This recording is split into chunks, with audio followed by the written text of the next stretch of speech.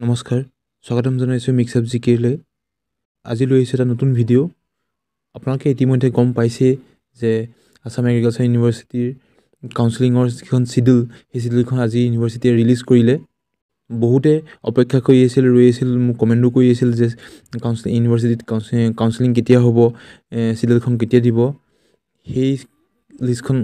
আহি গ'ল এতিয়া আপোনালোকে ইয়াখন চাই ল'ব পাৰিব মই ডেছক্ৰিপশ্যনত লিংকটো দিম আপোনালোকে তাতো চাই ল'ব পাৰিব বা নিজেও ৱেবছাইটত অলৰেডি দেখিছে চাগে এখন লিষ্ট এখন দিছে টাইমিঙৰ সৈতে মেনশ্যন কৰি এখন লিষ্ট দিছে আৰু সেই লিষ্টখন মেবি চবেই বুজি নাপাবও পাৰে কাৰণ ফাৰ্ষ্ট টাইম কিছুমানে দেখিছে কি কথা কি বতৰা কেনেকৈ যাব লাগিব কি কৰিব লাগিব যদি আপোনালোকে কোনোবাই বুজি পোৱা নাই যিসকলে বুজি পাইছে মই তেওঁলোকৰ কথা নকওঁ আৰু যিসকলে বুজি পোৱা নাই তেওঁলোকে এই ভিডিঅ'টো চাব পাৰে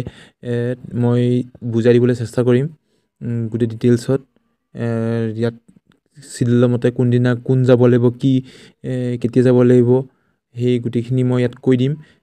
যিসকলে বুজি পোৱা নাই তেওঁলোকে এই ভিডিঅ'টো চাব আৰু সেইসকলকে চাব বুলি আশা কৰিলোঁ আহক এতিয়া ভিডিঅ'টো ষ্টাৰ্ট কৰোঁ ইয়াত চাওক Assam Agriculture University Counseling Schedules Counseling for Undergraduate Degree Programs BSc কাৰণে এতিয়া কাউন্সেলিং শিডিউলখন দিয়া হৈছে ইয়াত চাব ভেনিউ কাউন্সেলিংটো ক'ত হ'ব ভেনিউটো দি আছে MC Das memorial auditorium AU Jorhat ইউনিভাৰ্চিটিৰ যিটো অডিটৰিয়াম আছে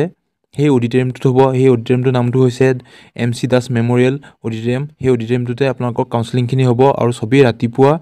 সোনকালে আহি সেই অডিটৰিয়ামটোত উপস্থিত হ'ব লাগিব কাৰণ যিটো টাইম দিছে পজিটিভলি সিমানটো টাইমৰ পৰাই কাউন্সেলিং ষ্টাৰ্ট হৈ যাব আপোনালোকে যদি ভাবে যে টাইম 9টা বজাত দিছে বা 9টাত দিছে আধা ঘণ্টা দেৰিকৈ ষ্টাৰ্ট হ'ব তেনেকুৱা কোনো কথা নাই সোনকালে ষ্টাৰ্ট হ'ব আপোনালোকে যিমান সোনকালে আহিব পাৰে সিমান সোনকালে ভাল হ'ব কাৰণ এবাৰ নামটো মাতি যোৱা পাছত যদি এবাৰ গুচি যায় নেক্সট আপোনালোকে চান্স নাপাবও পাৰে সেইকাৰণে জল্দি আহি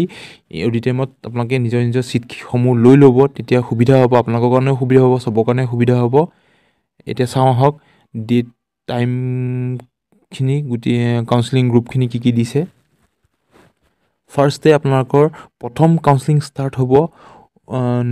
19 ছেপ্টেম্বৰ 2022 19 ছেপ্টেম্বৰ 2022 পৰা কাউন্সেলিং ষ্টাৰ্ট হ'ব ফাৰ্ষ্ট ডে হয় সেইদিনা কাউন্সেলিঙৰ মানডে সোমবাৰৰ পৰা ষ্টাৰ্ট হ'ব মাজত 1 উইক মান আছে আপোনালোকে চাই লওক 19 তাৰিখে আপোনালোকৰ দুটা গ্ৰুপ মাতিছে মানে দুটা গ্ৰুপ কৰি ভাগ কৰিছে কাৰণ কেলে কমন ৰেংক আপোনালোকে অলৰেডি কমন ৰেংক লিষ্টখনটো পালেই যিখন ৱেবছাইট দিছিলে আৰু সেই ৰেংক লিষ্ট মতে মানে আপোনালোকৰ ৰেংকৰ মতে 19 তাৰিখে দুটা গ্ৰুপক মাতিছে দুটা গ্ৰুপত ভাগ কৰিছে সেই গ্ৰুপখিনি কি চাওঁ আহক ইয়াত 19 তাৰিখে প্ৰথম গ্ৰুপটো হৈছে মাতিছে 9:30 to 1 PM মানে 9:30 পৰা 1টা বজালৈকে কাউন্সেলিং হ'ব সেই গ্ৰুপটোত কাক মাতিছে চাওঁ আহক candidate with common rank 1 to 250 মানে যাৰ কমন ৰেংক 1ৰ পৰা 250 250লৈকে তেওঁলোকেহে আহিব লাগিব ইয়াত মানে মই আৰু ইয়াত কথা কৈ দিছোঁ বহুতৰ কোটা ৰেংকবোৰ যেনেকৈ কোটা ৰেংকবোৰ আছে ছাপ'জ OBC 1ৰ পৰা 250 পাৰ হৈ কিছুমান পাৰ হৈ গৈছে সিমানটো ৰেংক আছে সেই কোটা ৰেংকৰ কথা কোৱা নাই ইয়াত কমন ৰেংকৰ কথা কৈছে যদি কিছুমানে ভাবিছে যে মোৰ OBC ৰেংক 250 আছে বা 249 আছে মই যাম নে নাযাম সেইটো তেওঁলোকক মতা নাই যাৰ কমন ৰেংক 1ৰ পৰা 250লৈকে আছে কমন ৰেংক অভাৰঅল ৰেংকটো মানে সেই তেওঁলোকেহে এটেণ্ড কৰিব মানে ফাৰ্ষ্ট গ্ৰুপত মানে 19 তাৰিখে 9:30 পৰা 1টা বজালৈকে 250লৈকে যাৰ কমন ৰেংক আছে অভাৰঅল ৰেংক 250 আছে তেওঁলোকেহে এটেণ্ড কৰিবলৈ কৈছে ইউনিভাৰ্চিটিয়ে নেক্সটটো হৈছে 19 তাৰিখে একেদিনাই আপোনালোকৰ ছেকেণ্ড হাফত মানে 2টা বজাৰ পৰা 5টা বজালৈকে 2 PM to 5 PM সেই ছেকেণ্ড গ্ৰুপটোত মাতিছে আপোনালোকৰ candidate with common rank 251 to 500 মানে মেক্সিমাম আপোনালোকৰ 19 তাৰিখে 500 ষ্টুডেণ্ট মাতিছে মানে কমন ৰেংক আপ টু 500লৈকে মাতিছে ইয়াত আপোনালোকৰ ছেকেণ্ড গ্ৰুপটোত ষ্টাৰ্ট হ'ব 251 কমন ৰেংকৰ পৰা ষ্টাৰ্ট হ'ব 500লৈকে মই অথনি কোৱা কথাটো আকৌ এবাৰ ৰিপিট কৰি দিছোঁ যে যদি কিছুমানে ভাবিছে যে মোৰ OBC ৰেংক বা বেলেগ কোটা ৰেংক যদি 251 মই যাম নে নাযাম তেওঁলোকক মতা নাই মেবি তেওঁৰ OBC ৰেংক 251 হ'বও পাৰে বা ST ৰেংক 250 হ'বও পাৰে 251 হ'বও পাৰে কিন্তু তেওঁ অভাৰঅল ৰেংকটো বহুত পিছত থাকিব হেতু হিচাপত মানে কিন্তু সেইকাৰণে মানে সেই তেওঁ অভাৰঅল ৰেংক বা কমন ৰেংকটো যিহেতু পিছত আছে কিন্তু OBC ৰেংক 250 বা বেলেগ কাষ্টৰ ৰেংক 250 হ'লেও কিন্তু 251 হ'লেও কিন্তু তেওঁলোক আহিব নালাগে যাৰ কমন ৰেংক মই আকৌ ৰিপিট কৰিছোঁ যাৰ কমন ৰেংক বা অভাৰঅল ৰেংকটো 251 পৰা 500 আছে তেওঁলোকেহে ফাৰ্ষ্ট কাউন্সেলিংটো এটেণ্ড কৰিব মানে ছেকেণ্ড গ্ৰুপত মানে 500 লৈকে 251 পৰা 500 লৈকে ছেকেণ্ড গ্ৰুপত এটেণ্ড কৰিব ফাৰ্ষ্ট ডে আৰু যাৰ ৰেংক 1 পৰা 250 আছে তেওঁলোকে 19 ছেপ্টেম্বৰত ফাৰ্ষ্ট গ্ৰুপত এটেণ্ড কৰিব কাউন্সেলিং 9:30 to 1 PM আৰু ছেকেণ্ডটো হ'ব 2 PM to 5 PM up to 500 common rank 500 লৈকে আপোনালোকে যাৰ আছে যাৰ যিখিনি ষ্টুডেণ্টৰ 500 লৈকে আছে তেওঁলোকে আপোনালোকৰ 19 তাৰিখে ছেকেণ্ড গ্ৰুপত এটেণ্ড কৰিব এতিয়া ভাবিছোঁ যে আপোনালোকে বুজি পাইছে এই দুটা বস্তু যদি কিবা কনফিউজন থাকে আমাক কমেণ্ট কৰিব নেক্সট চাওঁ আহক সেইদিনা ফাৰ্ষ্ট ডে আছিলে দেন ছেকেণ্ড ডে চাওঁ আহক ছেকেণ্ড ডে দিছে মানে 20 তাৰিখ টিউজডে 20 ছেপ্টেম্বৰ 2022 সেইদিনাও আপোনাৰ অকল এটা গ্ৰুপকে মাতিছে 20 ছেপ্টেম্বৰ 2022 সেইদিনা ছেকেণ্ড ডে হয় কাউন্সেলিঙৰ সেইদিনাও আপোনাক দুটা গ্ৰুপেই মাতিছে ফাৰ্ষ্ট ডে যেনেকৈ 19 তাৰিখে দুটা গ্ৰুপ কৰিছিলে সেইদিনাও আপোনাৰ 20 তাৰিখেও দুটা গ্ৰুপেই মাতিছে ফাৰ্ষ্ট গ্ৰুপটো মাতিছে 9:30 to 1 PM আৰু ছেকেণ্ড গ্ৰুপটো মাতিছে 2 PM to 5 PM 2টা বজাৰ পৰা 5টা বজালৈকে ছেকেণ্ড গ্ৰুপটোক মাতিছে এতিয়া ফাৰ্ষ্ট গ্ৰুপটো চাওঁ আহক কাক মাতিছে ফাৰ্ষ্ট গ্ৰুপটো 9:30 পৰা 1টা বজালৈকে মাতিছে সেইখিনি গ্ৰুপত মাতিছে candidate with common rank 501 to 750 501 পৰা 750 লৈকে মাতিছে কাৰণ 501 পৰা মাতিছে কাৰণ কেলে তাৰ আগদিনা আপোনাৰ কেণ্ডিডেট মাতিছিল 500 লৈকে সো 500টো অলৰেডি যদি আহিছে তেওঁ অলৰেডি ফাৰ্ষ্ট দিনাই সিটটো লৈ বুকিং কৰি বা এডমিশ্যন লৈ পেলাই তো গুচি গ'ল সো এখান থাকিলে কোন 501 পৰাহে থাকিলে ষ্টুডেণ্ট কাৰণ কেলে তাৰ আগৰখিনি অলৰেডি সবে সিট লৈছে আৰু যদি আহিছে সিট লৈছে বা যদি নাই আহা সিট নাই লোৱা ভেকেন থাকি গৈছে কিন্তু আকৌ তেওঁলোকে বোলে ফাৰ্ষ্ট ডেট বোলে মোৰ বোলে ৰেংক আছিলে 100 বা 120 আছিলে মই আহিব নোৱাৰিলোঁ ছেকেণ্ড ডে আহিছোঁ সেইটো নহ'ব যিদিনা যাৰ ৰেংক পৰিছে সেইদিনাই আহিব লাগিব সেইদিনাই সিট ল'ব লাগিব আৰু যদি ইনকেছ কেনেবাকৈ থাকি যায় নাহে চিডুল মতে সিট দিয়া ডেট মতে সেইদিনা যদি নাহে তেতিয়া সিটটো কেঞ্চেল হৈ যাব আৰু নেক্সট কেণ্ডিডেটে সেই সিটটো পাই যাব সেইকাৰণে আপোনালোকে নিজৰ ৰেংকিংখিনি ভালকৈ চাই ল'ব মই ইয়াত ভালকৈ ডিটেইলছত কৈ দিছোঁ কোনদিনা কোনখিনি ষ্টুডেণ্ট আহিব লাগিব কিমান টাইমত আহিব লাগিব কোনটো গ্ৰুপত আহিব লাগিব গোটেইখিনি কৈ দিছোঁ সেইকাৰণে ভালকৈ চাই ল'ব যদি বুজি নাপায় তথাপিতো মোক কমেণ্ট কৰিব কিন্তু বুজি নোপোৱা কোনো কাৰণ থাকে কাৰণ কেলৈ মই ইয়াত ডিটেইলছত কৈ দিছোঁ কোনদিনা কি আহিব লাগে চাই লওক 20 তাৰিখে ফাৰ্ষ্ট গ্ৰুপত আপোনালোকক মাতিছে 501 পৰা 750 যাৰ অভাৰঅল ৰেংক কমন ৰেংক 750 তেওঁলোকেহে মাতিছে বাকীবোৰ আহিব নালাগে যেনেকৈ আপোনাৰ বেলেগ যদি কোটা ৰেংক আছে 501 সেইখিনি আহিব নালাগে জাষ্ট কমন ৰেংক যাৰ কমন ৰেংক অভাৰঅল ৰেংকটো 501 পৰা 750 তেওঁলোকেহে জাষ্ট আহি এটেণ্ড কৰিব ফাৰ্ষ্ট গ্ৰুপত MC দাস মেমৰিয়েল অডিটৰিয়ামত হ'ব তেওঁলোকে আহি এটেণ্ড কৰিব দেন সেইখিনি আপোনাৰ 1টা বজালৈকে হ'ব আৰু 1টা বজাৰ পাছত ছেকেণ্ড গ্ৰুপটোক মাতিছে আপোনালোকৰ 20 তাৰিখে ছেকেণ্ড গ্ৰুপটোক মাতিছে 2টা বজাৰ পৰা 5টা বজালৈকে 2 PM to 5 PM তাত কাক মাতিছে চাওঁ আহক তাত মাতিছে EWS candidate with common rank 751 to 1002 751 যাৰ ৰেংক আছে কাৰণ কেলে ফাৰ্ষ্ট গ্ৰুপতটো 750 লৈকেতো মাতিলেই সেইকাৰণে ছেকেণ্ড গ্ৰুপত মাতিছে 751 পৰা 102 আৰু EWS ৰেংক হ'ব 193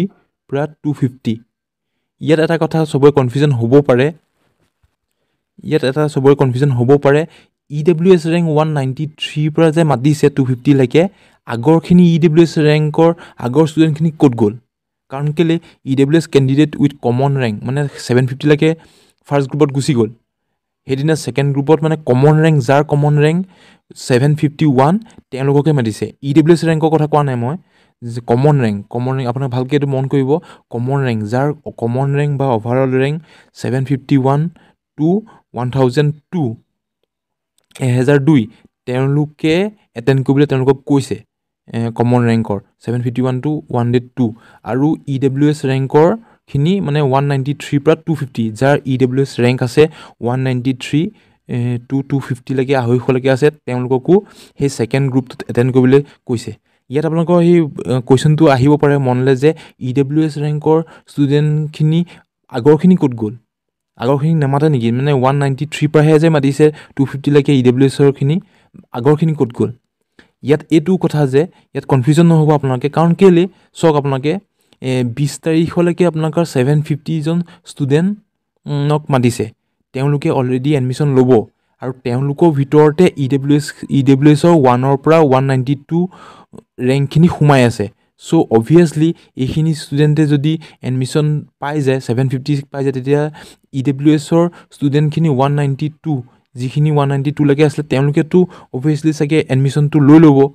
পালে অলৰেডি কাৰণ কেলে 750 লৈকে যদি মাতি পেলাই এডমিশ্যন দি দিলে তেতিয়া আগৰখিনিতো এডমিশ্যন তেওঁলোকে সেই তাৰ মাজতে সোমাই আছে মানে 750 কমন ৰেংক 750 ভিতৰতে সোমাই আছে EWS 192 লৈকে সেইকাৰণে আপোনালোকে সেইটো কনফিউজন নহ'ব যে EWS ৰ 192 1 ৰ পৰা 192 লৈকে নেমাতে নেকি যে 193 পৰা যে মাতিছে সেইটো নহয় কাৰণ কেলে আগৰখিনি অলৰেডি এডমিশ্যন হৈ গ'ল যেতিয়া তেওঁলোকে অলৰেডি সেই আগতে সিটখিনি পাই গ'ল আৰু সেইকাৰণে থাকি গ'ল কিমান আপোনাৰ 193 পৰা সেইখিনি মাতিছে কমন ৰেংক 751 ৰ পৰা next same OBC candidate with common rank মানে যাৰ হেকেখিনি আপোনাৰ টোটেল কমন ৰেংক সেকেন্ড গ্ৰুপত মাতিছিলে টোটেল কমন ৰেংক মানে 751 ৰ পৰা 106 লৈকে ইয়াত এটা চাব OBC ৰেংক কি দিছে OBC ৰেংক দিছে ইয়াত চাব আপোনালোকে 263 to 305 OBC 266 সৰি কি দিছে চাব OBC ৰেংক কি দিছে 236 to 305 236 ৰ পৰা 305 যাৰ OBC ৰেংক তেওঁলোককে মাতিছে সেকেন্ড গ্ৰুপত 20 তাৰিখৰ সেকেন্ড গ্ৰুপত সেকেন্ড ডে কাউন্সেলিংৰ দিনা OBC ৰেংক 236 ৰ পৰা 305 লৈকে মাতিছে ইয়াতো সেম যদি আপোনালোকে ভাবে যে OBC ৰেংক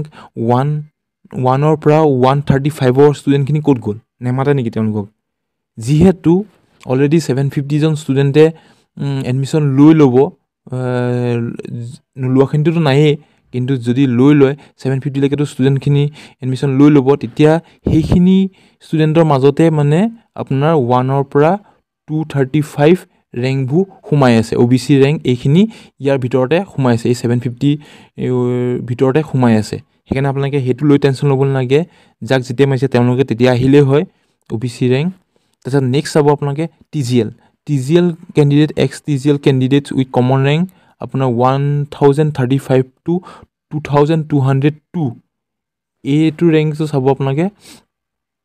2202 লৈকে মাতিছে কাৰণ এইটো এটা কথা আছে ইয়াত ইমান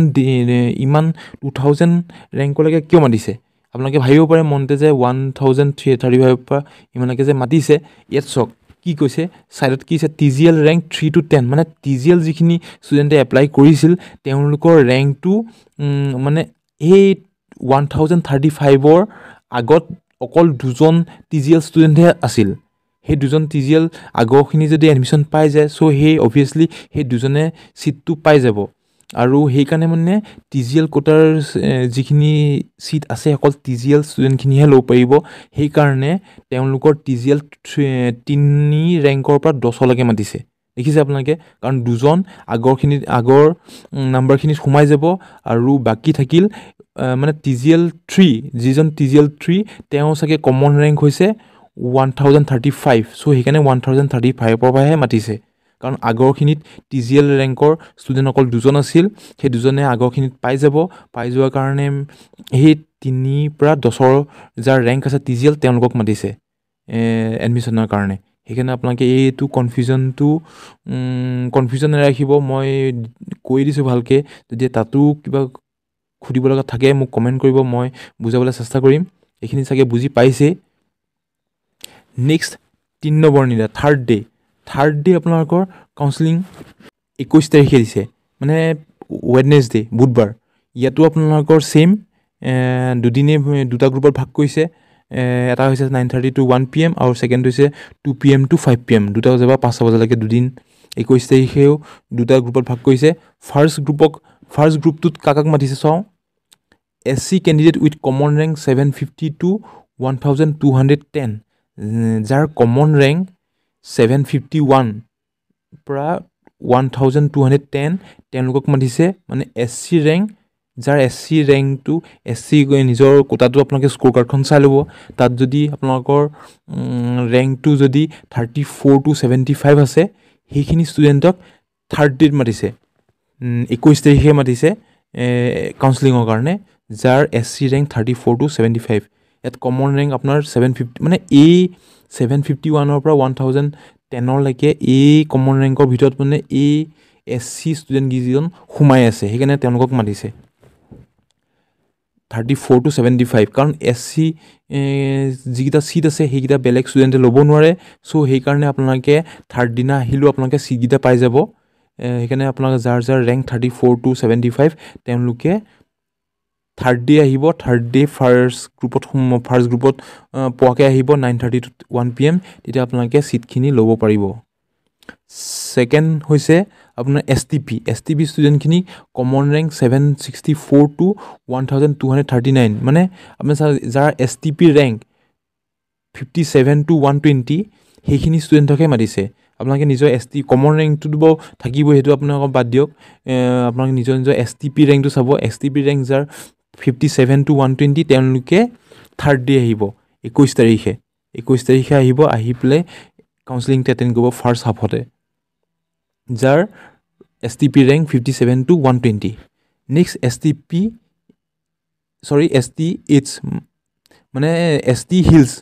যিখিনি ST হিলছ আছে তেওঁলোকৰ কমন ৰেংকটো 807 পৰা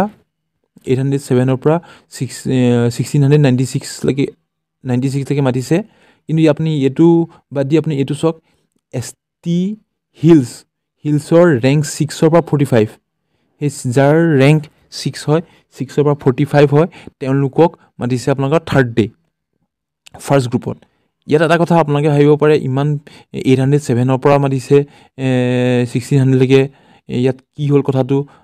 মানে কি হয় ST হিলছ যিখিনি ষ্টুডেণ্ট আছে তেওঁলোকৰ যিজনৰ ৰেংক 6 হয় তেওঁৰ ইমানৰ পৰা ষ্টাৰ্ট হৈছেহে 807 পৰা ষ্টাৰ্ট হৈছে তাৰ আগত মানে যিমানখিনি কমন ৰেংক আছিল তাত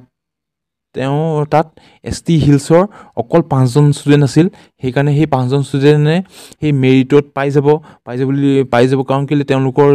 মেবি চাগে কমন ৰেংকটো বহুত আগত আছে 200ৰ ওপৰত আছে বা 100ৰ ওপৰত আছে 100কে কম আছে বা 200কে কম আছে ভিতৰত আছে মানে সেইটো কম মানে মই ভিতৰ বুলি বুজাব খুজিছোঁ তেতিয়া সেইটো হিচাপত মানে তেওঁলোকে সিটটো পাই যাব বুলি ভাবিছে সেইকাৰণে মানে ST হিলছৰ 6 পৰা মাতিছে যাৰ ৰেংক 6 পৰা 45 লৈকে মাতিছে তেওঁলোকে আহি এই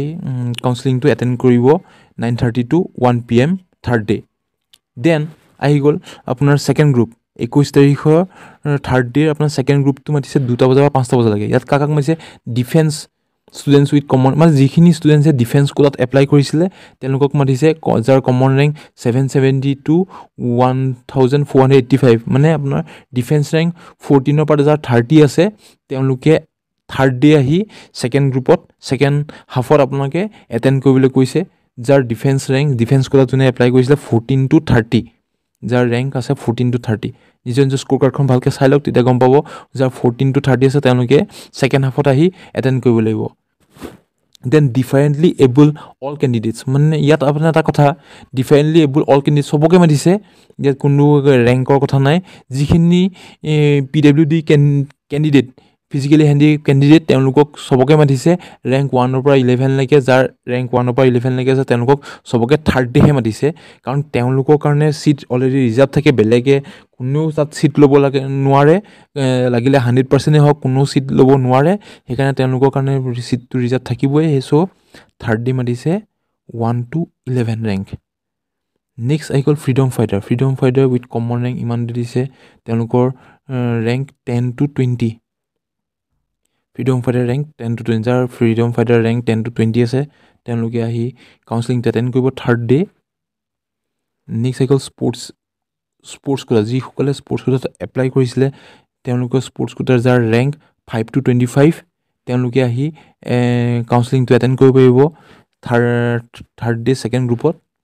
যে নিজৰ নিজৰ স্ক'ৰ কাৰ্ডখন চাই লওক যাৰ ৰেংক 5 to 25 তেওঁলোকে আহি এটেণ্ড কৰিব লাগিব কাউন্সেলিংটো থাৰ্ড ডে নেক্সট আহি গ'ল small tea গ্ৰ'ৱাৰ্ছ STG with common rank 1051 to 1588 যাৰ STG ৰেংক 11 to 15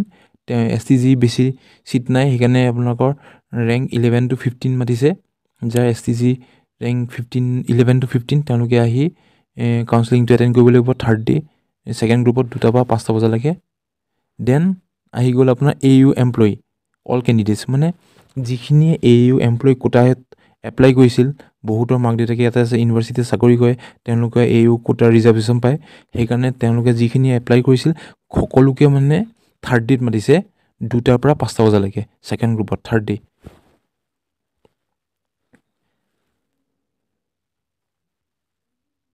নেক্সট আহি গ'ল আপোনাৰ ফ'ৰ্থ ডে 22 ছেপ্টেম্বৰ 2022 চৰি এইটো 21 হৈ আছে 22 হ'ব লাগিছিলে ইয়াতো আপোনাৰ 2টা হাফত ভাগ কৰিছে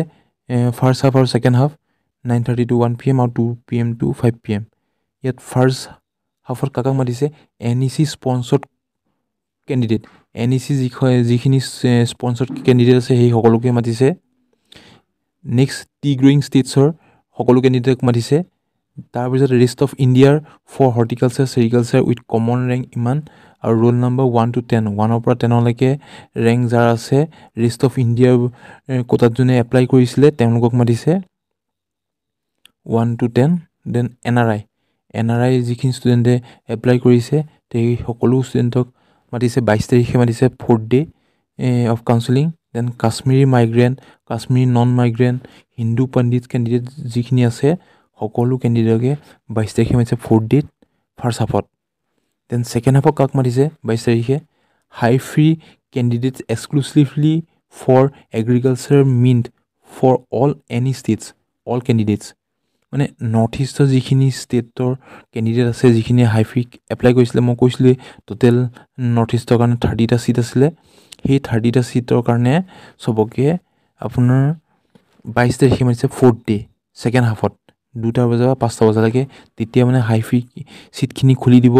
আৰু সেইখিনি যিখিনি এপ্লাই কৰিছিলে নৰ্থ ইষ্টৰ সকলোকে মাতিছে নেক্সট আহি গ'ল আপোনাৰ আছাম কেণ্ডিডেটছ আণ্ডাৰ হাই ফ্ৰী এক্ৰছ অল প্ৰগ্ৰেম আমাৰ অসমৰ কিছুমান কেণ্ডিডেটে হাই ফ্ৰীত ল'ব বিচাৰি আছে বা এপ্লাই কৰিছিলে যিখিনি হাই ফ্ৰীত এপ্লাই কৰিছিলে তেওঁলোককো মাতিছে কমন ৰেংক 752 to 1629 লৈকে মানে হাই ফ্ৰী ৰেংক যাৰ 67 to 166 সেইসকলক ফ'ৰ্থ ডে মাতিছে 22 তাৰিখে 22 September second হাফত high free category 67 to 160 এতিয়া আপোনালোকে এতিয়াও ভাবিব পাৰে এটা কথা যে হাই ফ্ৰী 67ৰ পৰা কিয় মাতিছে তাৰ আগৰখিনি ক'ত গ'ল 66 লৈকে ক'ত গ'ল ইয়াত মই কৈ দিছোঁ যে যিখিনি 66 লৈকে আছিলে তেওঁলোকে অলৰেডি বেলেগ কোটাত বা মেৰিট ৱাইজ তেওঁলোকে এডমিশ্যন পালে কাৰণ কেলৈ ফাৰ্ষ্ট ডে মাতিছে 500 লৈকে ছেকেণ্ড ডে মাতিছে আপোনাৰ 750 লৈকে চ' ইয়াত যিহেতু 752 পৰা আছে চ' 66ৰ HFC ৰেংকৰ তেওঁ অলৰেডি 750 ৰেংকখিনিত সোমাই আছে চ' অলৰেডি সেইখিনি ষ্টুডেণ্টে বেলেগ কোটাত ছিট পাই গ'ল চাগে মেবি সেইকাৰণে আপোনালোকৰ HFC কোটা ৰেংক 67ৰ পৰা মাতিছে ফ'ৰ্থ ডেত আৰু এইটো এটা কথা যদি ইনকেছ HFC কোটাৰ ৰেংকখিনি ছিটখিনি ভেকেঞ্চি থাকে তেতিয়াহে ছিট পাব নহ'লে যদি আগত কোনোবাই যদি লৈছে তেতিয়া আকৌ ভেকেঞ্চি নহ'লে আকৌ আপোনালোকে ইয়াত ছিট নাপাব কিন্তু আগৰ 66 লৈকে সেইখিনি অলৰেডি যদি যিখিনি আছে ৰেংক HFC লিষ্টত 66 লৈকে তেওঁলোকক অলৰেডি আগতে এডমিশ্যন পাই গৈছে চাগে কাৰণ নহ'লেতো আপোনাৰ ইমানলৈকে নাহে 750 লৈকে দিছে যেতিয়া তাততো অলৰেডি তেওঁলোকে ইনক্লুড আছে চ' সেইখিনিতো লৈ ল'লে যদি ছিটখিনি ফিল আপ হৈ গ'ল। আৰু যদি নাই লোৱা তেতিয়াহ'লে 4th ডে আপোনালোকে ছিটখিনি পাই যাব 67ৰ পৰা 66লৈকে মাতিছে ইউনিভাৰ্চিটিয়ে। আৰু লিষ্টখন এইখনেই আছিল, গোটেইখিনি আপোনালোকে চাই ল'ব কোনদিনা কি মাতিছে। প্ৰথম 19ৰ পৰা ষ্টাৰ্ট হৈছে, MC দাস মেমৰিয়েল অডিটৰিয়ামত হ'ব। 2টা হাফত মাতিছে, কাক কেতিয়া মাতিছে চাই ল'ব। ফাৰ্ষ্ট ডে 500লৈকে মাতিছে টোটেল। ছেকেণ্ড ডে আপোনাৰ মাতিছে 750 লাগে। তাৰপিছত আপোনাৰ কোটাখিনি বেলেগ আছে, কোটাখিনি মই কৈছোঁ কাক কোন মাতিছে। EWS OBC TCL মাতিছে, সেই নিজৰ নিজৰ ৰেংকখিনি চাইহে আহিব আপোনালোকে। আৰু বাকী কাউন্সেলিঙত কি কি আনিব লাগিব, কেনেকৈ ষ্টাৰ্ট হ'ব, ফাৰ্ষ্টৰ পৰা মৰ্ণিঙৰ পৰা কি হ'ব, আৰু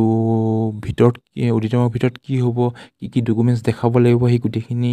লৈ মই বেলেগ এটা ভিডিঅ' বনাম। আপোনালোকে এইখিনি এতিয়া চাই লওক, নিজৰ নিজৰ ডেটখিনি চাই লওক, কোনদিনা যাব লাগিব, কি কৰিব লাগিব, চব ঠিক ঠাক কৰি লওক। আৰু কিবা কনফিউজন থাকিলে আমাক কমেণ্ট কৰিব। নতুন ভিডিঅ'ৰ কাৰণে চাই থাকিব আমাৰ চেনেল মিক্সআপ জিকে। ধন্যবাদ।